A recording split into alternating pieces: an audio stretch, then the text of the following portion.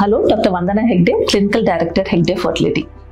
So many couples who go for IVF, they are always, a little bit scared that once they go for the IVF process, will their egg and their sperm only be utilized in the lab, or is there any possibility for an error where there could be a mix-up of the gametes in the lab? Yes, we definitely understand your fears, and we also believe that there should be, zero possibility of any kind of error in the embryology lab. Now, when it comes to IVF, most of the fertility centers, they follow manual witnessing system, where they, visually they just check for the names of the couple and just ensure whether it is matched. Now, what are the problems with that? Yes, sometimes there could be a confusion with similar names among the couples. So that can lead to a gamete mix-up, and also sometimes if the workload is very high and the technicians in the lab are quite tired, it can lead to human errors, and sometimes it could be just pure negligence. But this is an unacceptable, and I think there are also few media reports of which makes couples very anxious when you need to go for the procedure. So please understand that just because of these reports or such fears in your mind, please don't hesitate to take your step for IVF, because we understand that it is a medically indicated procedure, and usually the IVF success rate is when you take it at the right time. So with such fears, if you're postponing your IVF, it can impact in the long run, because it could reduce your success rates in the future. So I just would like to tell you that at least at Hegde Fertility Center, we address this important factor, and what we do is the electronic witnessing system, about which I just want to tell you a little more in detail. Now, when it comes to IVF process, there are multiple steps involved. That is the reason that there could be errors at some point. Now, if you look at the IVF process, the first step would be the egg collection. Now, usually when you start the IVF process at our center, we allot 2 cards to the couple. So one in the name of the male partner, one in the name of the female partner, and we tag the 2 cards. So this is an RFID-based tagging. This is called radio frequency enabled identification. So both the RFID numbers, what is there in the 2 cards, are linked with each other. So these 2 cards are linked. That means whenever these cards are read at any point in our embryology lab or the theater, they have to always match with each other. That means the sample that is tagged to this, the sample that is tagged to this will always be linked. Now, what is the advantage with that? Yes. Now, in the egg collection procedure, when the wife is stimulated and she comes for the egg pickup procedure, when we do the egg pickup process, in the operation theatre, we have got a card reader. So when we put this female card into that card reader slot, our entire workstation of our embryology lab is tagged to this card. We also have a card reader in the embryology lab workstation, where the similar card is again put back into the slot that is available.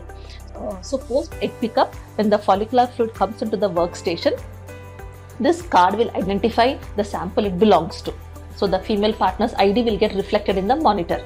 Now, when the male partner will be giving the semen sample in the andrology lab, so when the collection container is given for the semen collection, similarly this is tagged into this collection container. Now, when his card reader is put on the card slot and this RFID-based tag is read, they will be linked with each other.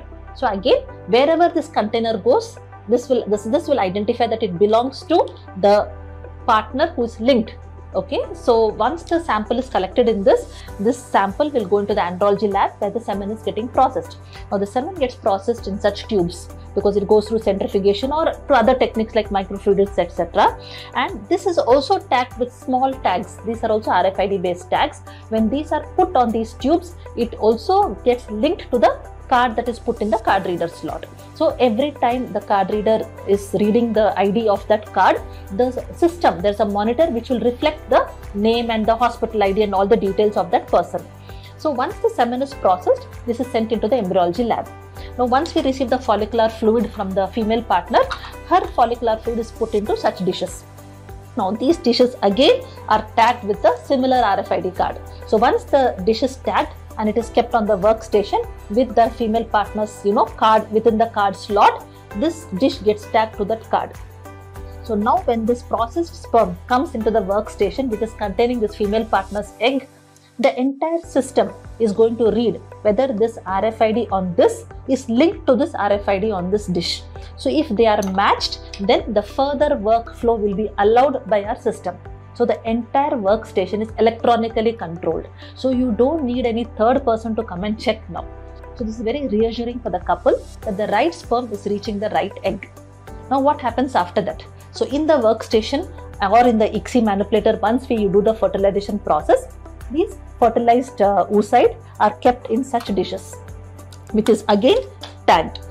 The same RFID is kept here, and once we leave the fertilized oocytes over here, we put it in the culture media. Now this is going to remain here for the next 5 to 6 days in our incubator. So in the incubator, the embryos are culturing. So whenever we want to check, what we do, we just remove this culture dish from the incubator.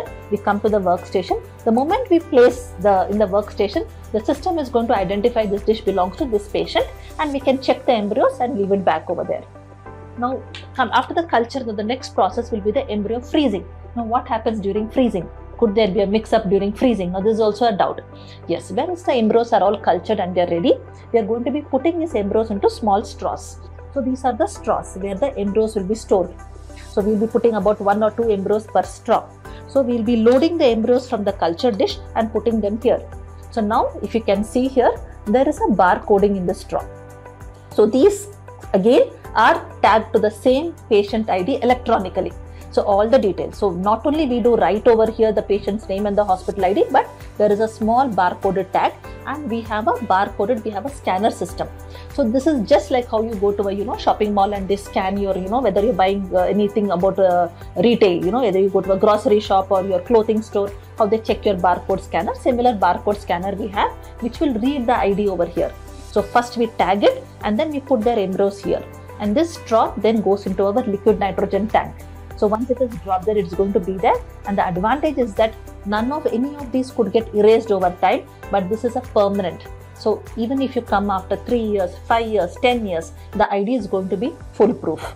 So now suppose tomorrow you're going to come back for an embryo transfer. What happens that time? So when you come back for a transfer, your wife's endometrium is prepared and she's ready for transfer. That day she comes back with her card. So this card is coming back. So on the embryo transfer day, when she sleeps on the ET bed in the operation theatre, there's a card reader and this is going to go into that slot. The moment that slot is fixed with this card, the workstation is now reading her details in the workstation. Now we remove this straw. So we check her ID and we remove this straw from the liquid nitrogen tank. When we get this straw and we read it with a bar scanner in the workstation, this is going to read her ID. So the card reader's ID and the ID on this will be matched by our monitor. So if they are matched, it will show a green signal. If there is any kind of mismatch, there will be an alarm system along with a red signal coming in the monitor telling there is a mismatch, so that we can go back, retrace our steps and see where we went wrong, and probably give us an opportunity to even rectify this error at the same time, so that we can try to avoid some unforeseen circumstances which could be very devastating for the couple. So this kind of a system will allow us to select the right embryo and go put it into the right uterus. So I can assure you that the kind of system that we follow here is something it's almost foolproof, and there is no possibility of any error. And at 𝐻𝐸 Fertility, and as a clinical director at 𝐻𝐸 Fertility, I want to reassure all the couples who are planning an IVF treatment, and they are kind of having such doubts in their mind that this is something that you need not worry at all, and be fearless and go through your IVF procedure with full confidence, and we are always there for you. And this system is being provided to you at completely free of cost. This is not charged separately other than your IVF process per se. So we do not charge you for these cards. We do not charge you for all the tags that we use in the lab, which could be multiple, because going by the number of procedures that we do in the lab, there's a lot of tags that we are using. But this is something that is very, very important for any couple. So we do not want to separate patients from who is affordable, who is not affordable. I think this is the right of every couple to have their embryos in their uterus, and I don't think that we should make any kind of differentiation by bringing any financial burden to couples for this. This is the responsibility of the clinic that we take it on us to give it to you as a gift to you. So it's something that is from our side to you. And I think you can be rest assured when you walk into 𝐻𝐸 Fertility that we stand with you, and our commitment to avoid any kind of genetic mix-up in our lab. Thank you so much.